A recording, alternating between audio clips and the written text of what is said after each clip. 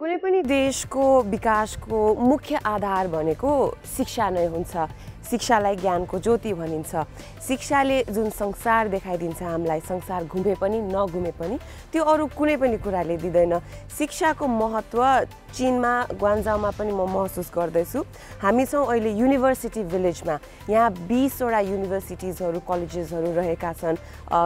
थुप्रै सब्जेक्ट्सका सफ्टवेयर मेडिसिनदेखि लिएर डेभलपमेन्टदेखि लिएर सबै सब्जेक्टको युनिभर्सिटी भिलेज चाहिँ एउटै ठाउँमा राखेको छ।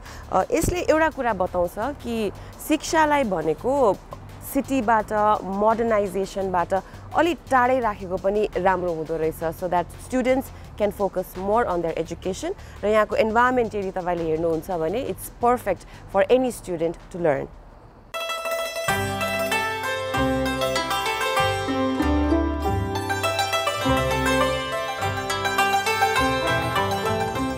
ग्वान्जाउ युनिभर्सिटी टाउन प्रसिद्ध पर्ल रिभरको दुवैतर्फ अवस्थित छ।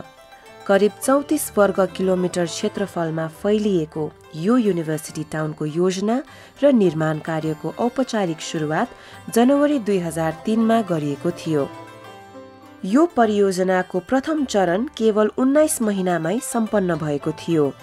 यो कालखण्डमा सन यात्सेन university, south China university of technology, ग्वान्डो university of foreign studies, ग्वान्डो university of Chinese medicine लगायतका 10 वटा विश्वविद्यालयहरू खुलेका थिए।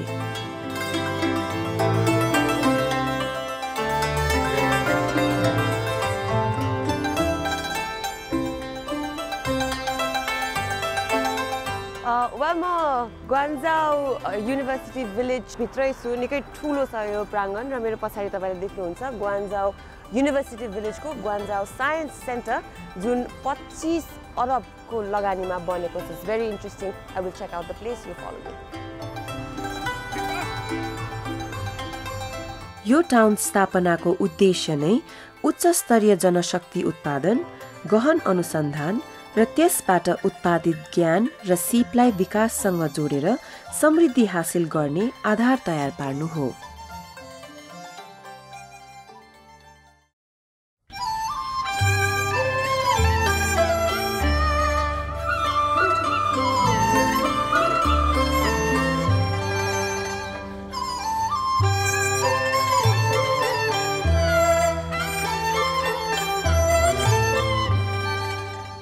लिङनाङ इम्प्रेसन पार्क ग्वान्जाउको महत्त्वपूर्ण सांस्कृतिक स्थल हो। म अहिले लिङनान इम्प्रेसन पार्कमा छु। घुमफिर गर्दाखेरि एउटा ठाउँको एउटा सहरको मोडर्न पार्ट त छँदैछ, अग्ला अग्ला स्काइस्केपर्स हेर्ने त छँदैछ, तर सँगसँगै कुनै पनि देशको इतिहास झल्काउने ठाउँ र त्यसको पाटोहरू नहेरेसम्म घुमफिर गरेको कम्प्लिटै हुँदैन होइन। यो लिङनान इम्प्रेसन पार्क पनि यस्तै एउटा ठाउँ हो।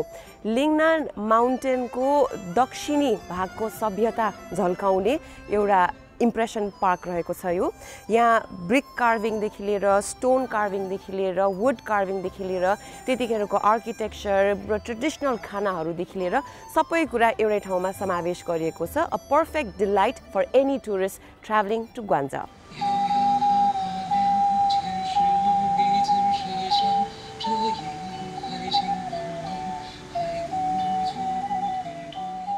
यो क्षेत्र विशिष्ट परम्परागत वास्तुकलाले भरिएको छ।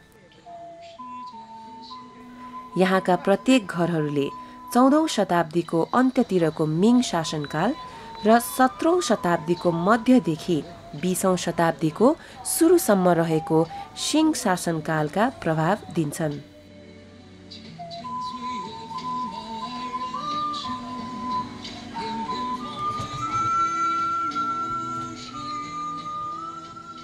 विभिन्न आकार प्रकारका ससाना झ्याल, साँघुरा ढोकाहरू, पानीमा टिक्ने सामग्रीबाट निर्माण गरिएका घरहरू लिङनान इम्प्रेसन पार्कका विशेषताहरू हुन्।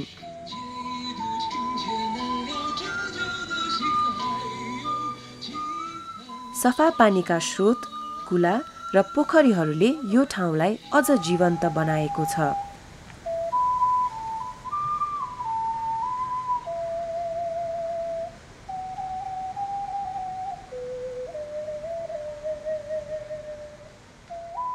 यहाँको अझ रोचक पक्ष त सिपीका खपटाबाट घरका भित्ताहरू निर्माण गरिएका छन्। यी घरका पर्खालहरूका भित्री भागहरू ढुङ्गाबाट र बाहिरी भाग पहेँलो माटो र चुना मिसाएर बनाएका हुन्। बाहिरी गिलो भागमा सिपीका खपटाहरू गाडेर वर्षाको पानी सहजै बग्ने, आगोबाट सहजै नष्ट नहुने, बलियो र आकर्षक पारिएका छन्। यहाँका घरहरूमा काष्ठकला, प्रस्तरकला, सेरामिक मूर्तिहरू लगायतका अनुपम कलाकृतिहरूको कुशल संयोजन पाइन्छ।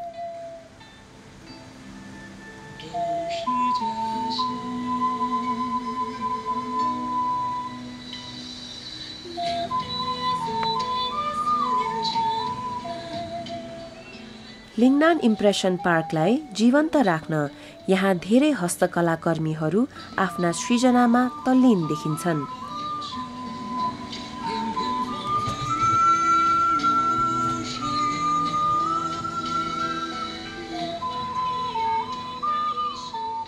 दैनिक हजारौंको संख्यामा यहाँ आउने पर्यटकहरूले उपहारका रूपमा खरिद गर्ने बाँस, कपडा, माटो, धातु, शीशा आदिका सामान उत्पादन र बिक्री गर्ने यहाँ सयौंले रोजगार पनि पाएका छन्।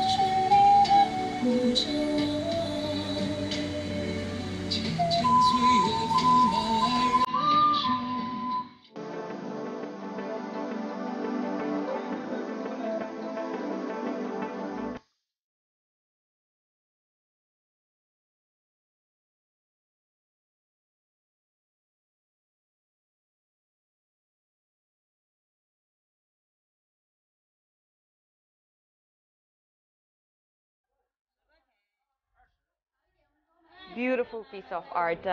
उहाँ हुनुहुन्छ मिसेस सेन र 20 वर्ष अगाडि उहाँ सेन्जेन भन्ने एउटा ठाउँबाट चाहिँ नि सिटीमा सहरमा ट्राभल गर्नुभयो कामको खोजीमा आए पश्चात उहाँले के रियलाइज गर्नुभयो भन्दाखेरि माइग्रेन्ट वर्कर भएर काम गर्नुभन्दा पनि बरु म एउटा स्किल सिक्छु र आफ्नै केही गर्छु भनेर उहाँले ठान्नुभयो र उहाँले यो ग्लासबाट ब्युटिफुल क्रिएसन यसरी सुभिनियर्सहरू बनाउने कला उहाँले सिक्नुभयो र 20 वर्ष पश्चात पनि उहाँ निकै खुसी हुनुहुन्छ आफ्नो प्रोफेसनलाई लिएर। उहाँले यो फ्यामिलीबाट सिकेको होइन, आफैले सिकेको स्किल हो र उहाँको बच्चा बच्चीहरूले पनि सिक्ने इच्छा राख्नुहुन्छ भनेर उहाँहरू हामीलाई बताउनुहुन्छ। Very beautiful.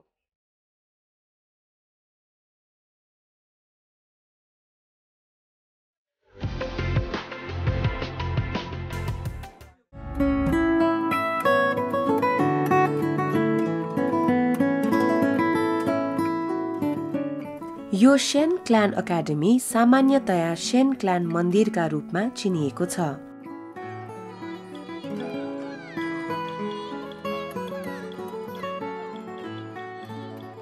यो अकाडेमी भवनमा लिङ्नान क्षेत्रको सर्वोत्कृष्ट कलाकृतिहरूको नमुनाहरूलाई कुशल ढङ्गले संयोजित गरिएको छ।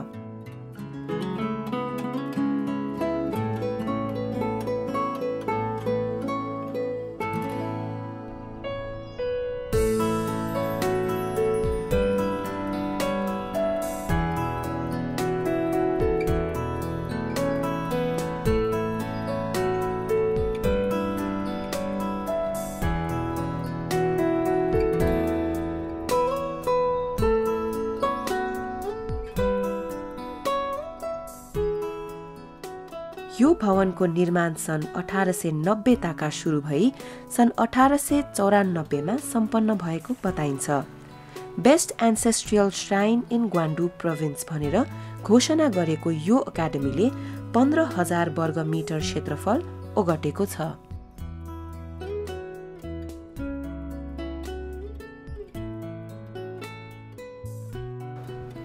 म अहिले शेन क्लान अकाडेमीमा छु।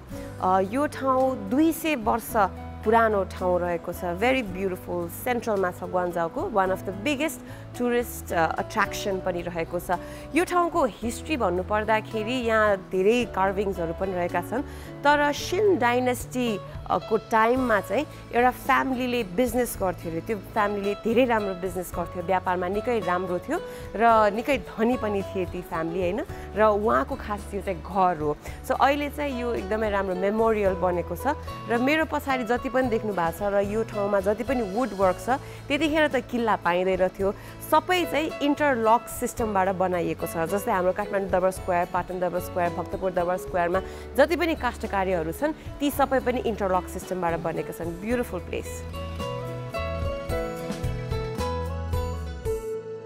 यो अकाडेमीलाई जीवन्त राख्न पर्यटकहरूको आकर्षण बढाउन यहाँ उपहार पसलहरू सञ्चालन गरिएका छन् यहाँ आगन्तुकहरूको माग अनुसार कलाकारहरूले तत्काल क्यालिग्राफिक पेन्टिङ लगायतका चित्रकलाहरू सृजना गर्ने गर्दछन्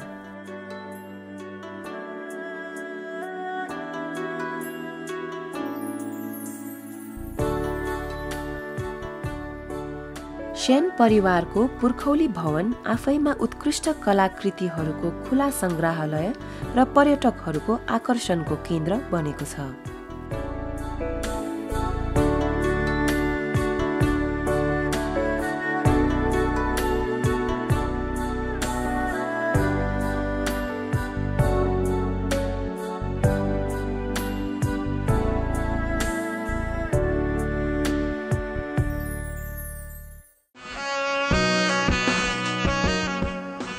युशु पर्वतमाथि बनाइएको 5 तल्ले भवन जेङहाई टावरका नामले परिचित छ प्राचीन कालमा मानिसहरू यस टावरबाट पर्ल रिभर हेर्न आउँथे यो सबैभन्दा राम्रोसँग संरक्षण गरिएको र सर्वोत्कृष्ट विशेषता भएका चीनकै प्राचीन भवनहरूमध्ये एक हो त्यसैले यो टावरलाई ग्वान्जाउकै 8 वटा उत्कृष्ट आकर्षक स्थलहरूमा सूचीकृत गरिएको छ यो टावर निर्माण मिङ शासनकालमा सन् 1380 मा गरिएको थियो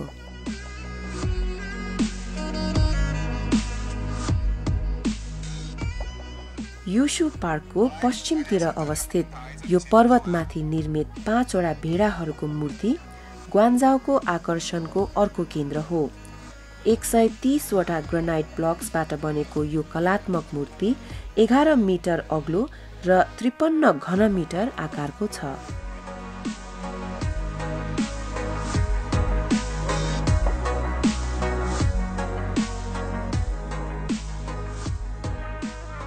दुई शताब्दी अघि मध्य चीनमा राजा यीको समयमा ग्वान्जाउ अथाह समुद्री पानीबाट घेरिएको जङ्गली अवस्थामा रहेको र स्थानीयहरूले पर्याप्त अन्न उत्पादन गर्न नसकेको अवस्थामा 5 ईश्वरीय शक्ति भएका व्यक्तिहरू 5 वटा भेडामाथि चढेर यहाँ आएका र स्थानीयलाई आशीर्वाद दिएको विश्वास गरिन्छ त्यसपछि प्रशस्त अन्न उब्जिएको भोकमरीको अन्त्य भएको ईश्वरी शक्ति भएका व्यक्ति स्वर्गै फर्केको र यी भेडाहरू ढुङ्गामा रूपान्तरित भएको स्थानीयहरूमा गहिरो विश्वास रहेको छ यो स्थल परिकथाको प्रसिद्धिबाट मात्र नभई कलात्मक दृष्टिले उत्कृष्ट भएकोले लोकप्रिय छ त्यसैले ग्वान्जाउलाई सिटी अफ र्याम्स र सिटी अफ राइस इयर्सका नामले पनि चिनिन्छ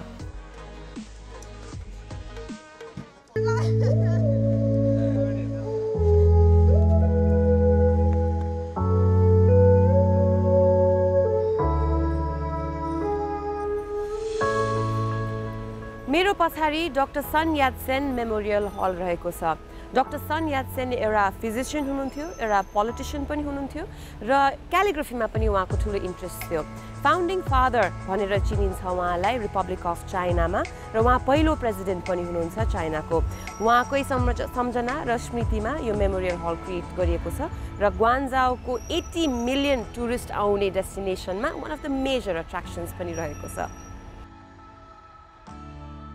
चीनको राष्ट्रवादी र प्रजातान्त्रिक क्रान्तिका अग्रणी व्यक्तित्व सन यात-सेनको स्मृतिमा ग्वान्जाउका बासिन्दा र विदेशमा रहेका चिनियाहरूको योगदानमा यो भवनको निर्माण गरिएको हो। यो भवनको निर्माण सन् 1928 मा सुरु भई 1931 मा सम्पन्न भएको हो। 63,000 वर्ग मिटर क्षेत्रफलको परिसरमा यो भवनले मात्र 12,000 वर्ग मिटर क्षेत्रफल ओगटेको छ। यहाँको प्रदर्शनी कक्षमा महान चिनिया नेताहरूका फोटो र उहाँसँग सम्बन्धित अन्य सामग्रीहरू राखिएका छन्। यो क्षेत्र नेशनल A4 टुरिस्ट जोनमा पर्दछ।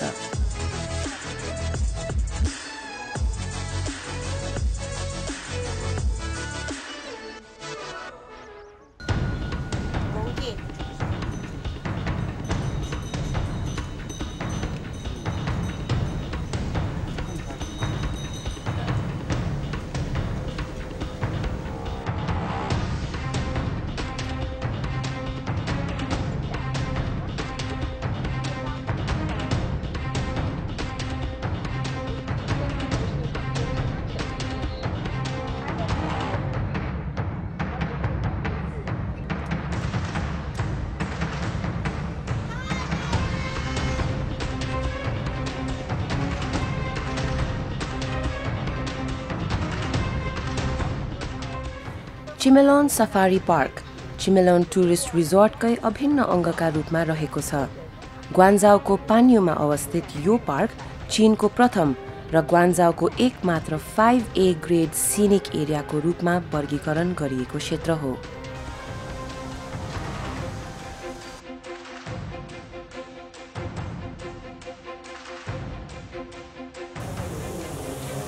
ग्वान्जाओको चिमेलोन सफारी पार्क चाइनाकै एउटा मेजर अट्र्याक्सनमा पर्दछ। यहाँ 10वटा लोप हुन लागेका एक्सटिङ्क्ट हुन लागेका स्पिसिजहरू एनिमल्सहरू पनि राखेका छन् संसारभरिका हैन।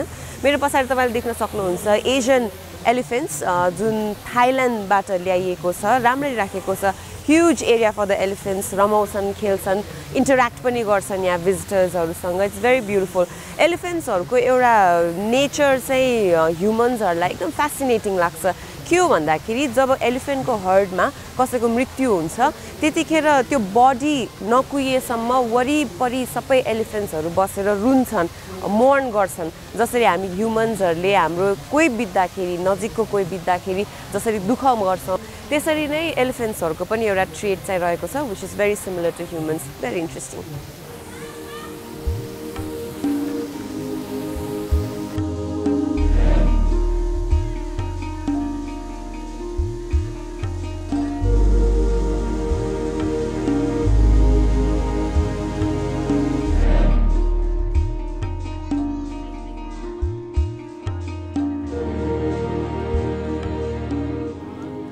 यो सफारी पार्क जीव जन्तु र बोट बिरुवाहरूको संरक्षण, संवर्धन, अनुसन्धान, शिक्षण र पर्यटनलाई सँगसँगै अगाडि बढाउन सफल छ। यो पार्कमा 500 भन्दा बढी प्रजातिका जीव जन्तुहरू राखिएका छन्। तिनमा पनि विश्वका सबैभन्दा दुर्लभ 10 जनावरका सूचीमा रहेका जीवहरूको संरक्षण र प्रवर्धन यहाँ गरिएको पार्कले जनाएको छ।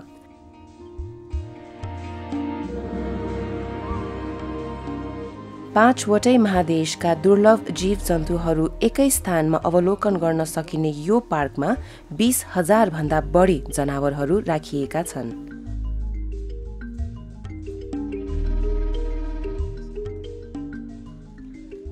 पार्कलाई नियन्त्रित क्षेत्र र खुला क्षेत्रमा वर्गीकरण गरिएको पाइन्छ। नियन्त्रित क्षेत्रमा पर्यटकहरूलाई हिँडेर नजिकैबाट जीव जन्तु अवलोकन गर्ने व्यवस्था मिलाइएको छ।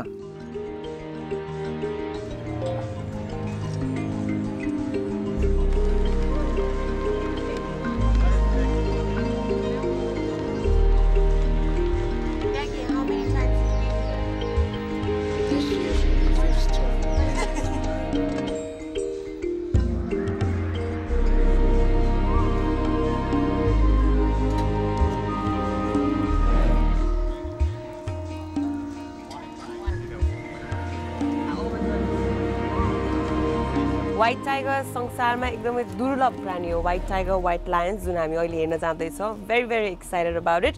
र संसारमा जति पनि छन् त्यसको आधी चाहिँ चाइनामै रहेको छ here at this चिमेलोन safari park. Let's go.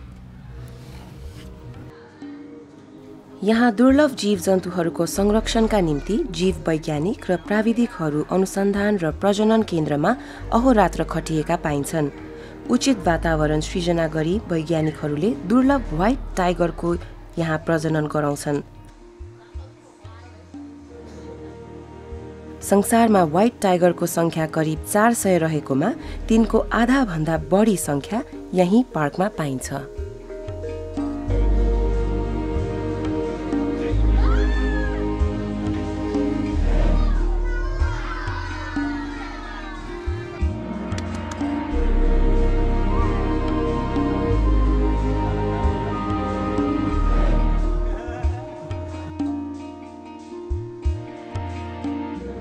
चिमलोन safari park युवाहरूमा वैज्ञानिक शिक्षा फैलाउने आधार बनेको छ।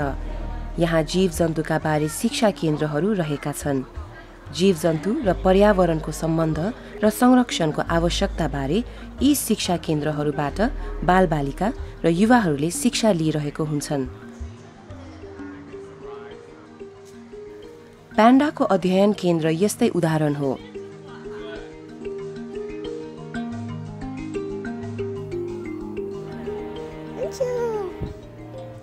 Well, this is the giant bamboo forest. यहाँ चाहिँ प्यान्डाजहरू रहेका छन्, बच्चा बेबी प्यान्डाजहरू र बेबी प्यान्डाज हामीले सोसियल मिडियामा देख्छौँ भिडियोजहरू, निकै चकचकी हुन्छ, रमाइलो गर्नुपर्ने हुन्छ। र प्यान्डाको अर्को नेचर भनेको चाहिँ नि एकदमै अल्छी जनावर पनि भन्छ प्यान्डालाई हैन।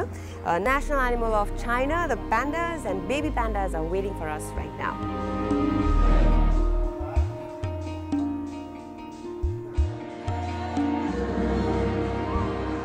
प्यान्डाको तिम्ल्या जन्म संसारमै दुर्लभ मानिन्छ।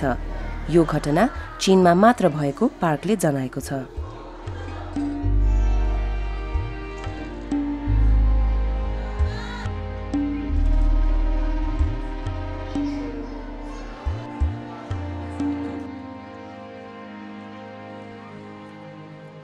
कोआला अध्ययन केन्द्र पनि यस्तै अर्को शिक्षा केन्द्र हो। जीवहरूको आवश्यकता अनुसार उचित तापक्रम र वातावरण सृजना गरी कोआलाको संरक्षण यहाँ गरिएको छ। अस्ट्रेलियामा पाइने यो आकर्षक जीव ग्वान्जाओको चिमलोन सफारी पार्कमा हेर्न पाइन्छ।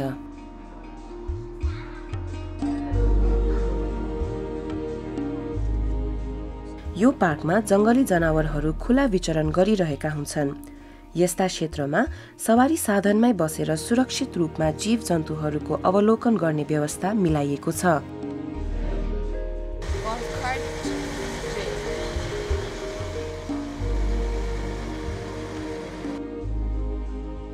फरक फरक हावापानी र वातावरणमा पाइने जीवजन्तुहरूलाई उपयुक्त हुने तापक्रम र वातावरण पार्कमा कृत्रिम रूपमा सृजना गरिएको छ।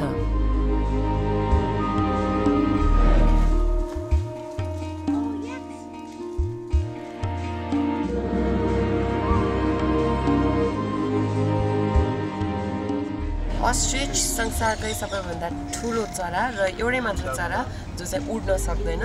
र एउटा इन्ट्रेस्टिङ फ्याक्ट छ अस्ट्रिचको बारे। अस्ट्रिचलाई एकदम रिस उठेपछि एकदम इरिटेट भएपछि के गर्दो रहेछ भन्दाखेरि थुक्दो रहेछ अरे।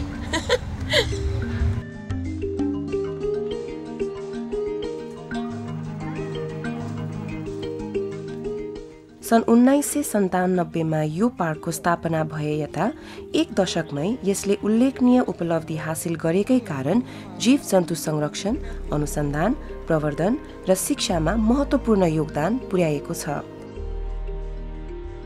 White tiger dynasty, koala for generation families, kingdom of elephants जस्ता प्रवर्धनात्मक नाराहरूले पनि यो पार्क आकर्षणको केन्द्र बनेको छ।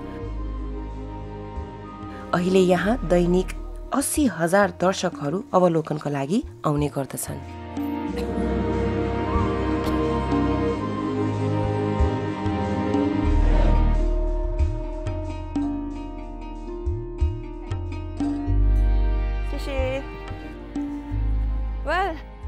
ग्वान्जाओ सिटीको चिमलोन सफारी पार्क जुन चाइनाकै सबैभन्दा ठुलो थीम पार्क सफारी पार्क पनि रहेको छ र संसारकै सबैभन्दा ठुलो कलेक्सन अफ एनिमल्स 500 प्रजाति छन् यहाँ र 20,000 टोटल एनिमल्सहरू रहेका छन् हैन। ह्युज 4 घण्टा 5 घण्टा जस्तो लाग्यो हामीलाई पुरा ठाउँ घुम्नको लागि र एकदमै रमाइलो एक्सपिरियन्स सबै एज ग्रुपका व्यक्तिहरू थिए सबैलाई रमाउनको लागि सबै किसिमको एन्टरटेनमेन्ट थियो तर सबैभन्दा रमाइलो पक्ष यो थीम पार्कको सफारी पार्कको के हो भन्दाखेरि उहाँहरूको एउटा थीम छ मुभ अलोङ विथ एनिमल्स भनेर प्राय थीम पार्क वा जूमा हामीले हेर्दाखेरि निकै केजमा देख्छौँ निकै रिस्ट्रिक्सन्सका साथ हामीले देख्नुपर्ने हुन्छ तर यहाँ चाहिँ you can experience so many things with animals तपाईँले उहाँलाई खाना खुवाउन सक्नुहुन्छ निकै नजिकबाट देख्न सक्नुहुन्छ अफ्रिकन सवानादेखि लिएर अस्ट्रेलियाको फरेस्टदेखि लिएर एसियाको थीमदेखि लिएर संसारभरि 5वटा कन्टिनेन्ट्सको सबै थीमलाई